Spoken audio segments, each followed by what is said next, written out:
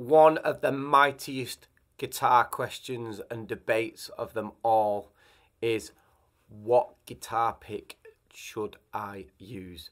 Does it make a difference? In short, the answer is yes.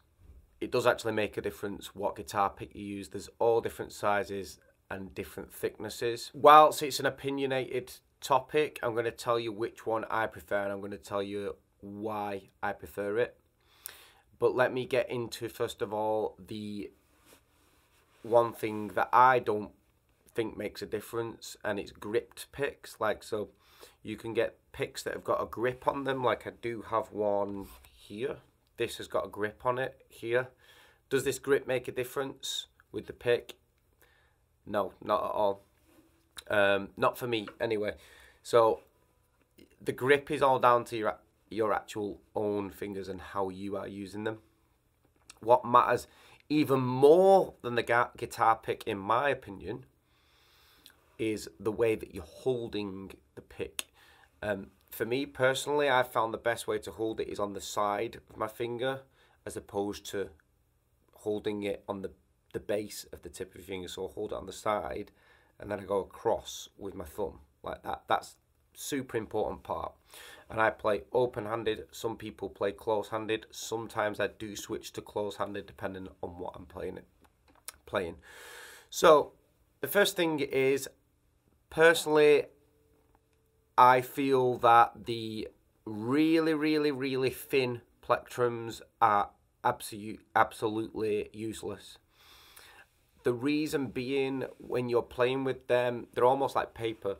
They're so flimsy and they flop about so much that whilst they can be okay for strumming, and you can pretty much guarantee you're probably not going to snap a string with them, they're not so good if you want to do any form of picking work within your playing.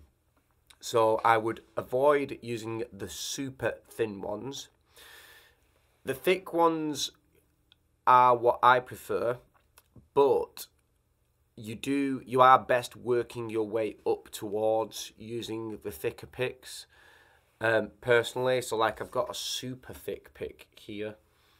It's not the one I use, but this is a super thick pick. This one's by Alice, and this is a 1.5mm. That's really thick pick. The benefits of the super thick picks is that you can really get dead tight into the string for your picking. You can do some really good alternate picking, especially on the electric guitar. So you can do some... That sort of good stuff is really good with a thick pick. With a thin pick, they flop all over the show. Alternate picking, no go with that sort of thing. The downside of the thick pick, I suppose, is because they are thicker, you do attack the string a bit harder. You do snap strings a bit more, but strings need changing quite. If you play regular, strings need changing regularly. Anyway, they normally need changing before you even snap a string. Especially if you play as much as I do, which is a lot. I've got a few demonstrations here. So these are kind of like your relative standard shape and size guitar plectrums that you see and that most people use. I don't use these. I used to back in the day. I'll use them if, for any reason, the normal picks that I use aren't handy. They work for me. Now, the reason I don't use these, and I tell my students not to to use them. Some of them prefer them, and I don't tell them, like, if they really do like using them and it works for their style, I don't tell them stop using them. I say carry on with them if the technique's right. But these picks, because they're so large, and you can get larger ones as well than these. Because they're so large, I find a lot of people hold them in a way that doesn't work best for their playing. So they tend to hold them here as opposed to on the side of the finger, and they put the thumb over, so they end up holding them like this. Now, I would recommend not holding a plectrum like that. You want to hold it on the side of your finger like that. So they end up holding them like that, but they also end up holding them where there's so much of the pick showing that it kind of actually creates the effect of what the thin picks do. So because I've got so much of the pick showing there, it's for a pick that's 1.5 millimeter thick, which is very thick. It ends up making the pick, I don't know if you can see, but it makes it floppy because you've got too much of it showing. When you're picking, when you're strumming, yeah, have a little bit more showing, but you still don't have that much. You don't want much showing. And when you're alternate picking or doing really precise electric work or lead work, you only want a tiny bit of your plectrum showing. The other thing as well with the larger picks I found is that a lot of people hold them. I spend a lot of time correcting technique when students come in with me. I've seen so many people get into the habit of using them holding them with 2 fingers and their thumb across like this, which, granted, one of the best rhythm guitar players in the world, I think, James Hetfield, I know that he holds his plectrum in 2 fingers and it works for him, and he is a beast of a player. He's so good. But it's just not the way I would recommend to hold your pick. So these are the ones I recommend that I'm going to show you now. These are an acquired taste. People either love them or hate them. You normally find that advanced guitar players love these picks. These are the ones that I swear by. These are Jazz 3 picks. So these are a lot smaller than your standard side plectrum. And the reason I recommend these is because they're kind of too small to fit 2 fingers on. So you can't really do that 2-finger thing with it. They're thick. They're not 1.5 thick. I'm not actually sure how thick these are, but they feel about 1 millimeter. They're thick enough for picking. Like, they've got no bend in them, which is good. And when you hold them, because they're so small, you don't have a lot of the pick showing, which is good, especially again for that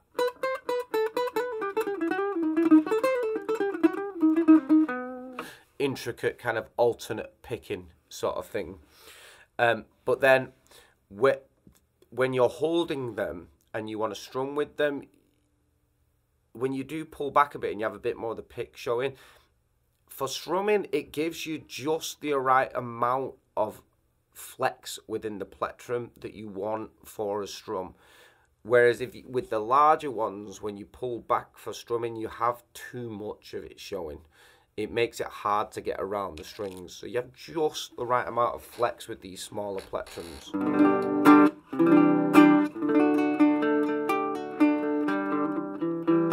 And just enough to add that kind of picking vibe into your chords with the strumming as well.